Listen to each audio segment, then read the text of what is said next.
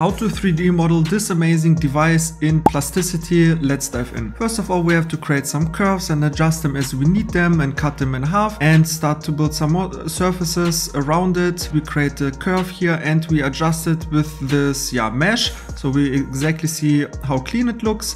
And then we create a few more curves and adjust again the points and bring the endpoint to the other endpoint of the curve, so everything will be smooth at the end. And now it looks a little bit messy, but we just have to adjust the curves so they are like super clean and super smooth, and that's a lot of fun. And now we just have to extrude one curve to create a supporting surface. And before we continue, we just adjust again a few surfaces to our shape, and now we can start to loft, and you see we have beautiful smoothness, everything looks super clean and super nice. And now we just have to close this hole, so we have to again create some extra edges, create some extra curves, and then we can just magically fill in the surfaces, and again everything looks super clean and super smooth.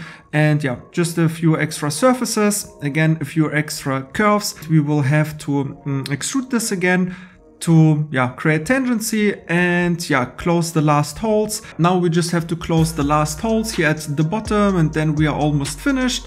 And again we just fill in the hole with some really nice patch and loft techniques, and this is here our full product. And if you want to learn more about Plasticity, check out my YouTube channel for tutorials for more. Have a nice day, bye.